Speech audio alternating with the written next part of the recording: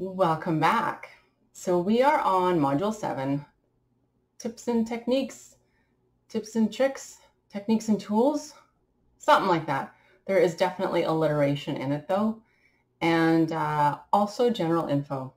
And I'm actually excited about this next little section because it's really unique to this training.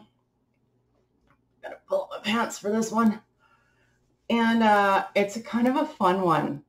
And it's called unexpected events. So these are the things that could potentially happen in your yoga class while you are teaching. Now, keep in mind, I have taught thousands of hours of classes, thousands of classes. So I have like a handful of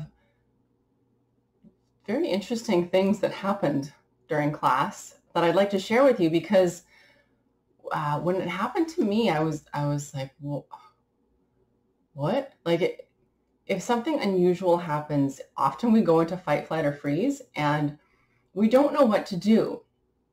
If I had had someone to mentor me and say, here's a list of things that could happen, I could go, okay, great, thank you for that. Now I can prepare. What will my answer be? What will I do? What will I say? Now, I don't necessarily have the right answers for you, but I'll let you know what I did and then what I think I should have done, and we'll just get into it.